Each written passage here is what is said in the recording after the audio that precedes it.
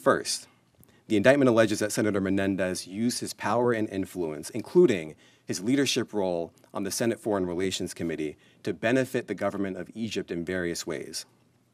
Among other actions, Senator Menendez allegedly provided sensitive, non-public U.S. government information to Egyptian officials and otherwise took steps to secretly aid the government of Egypt.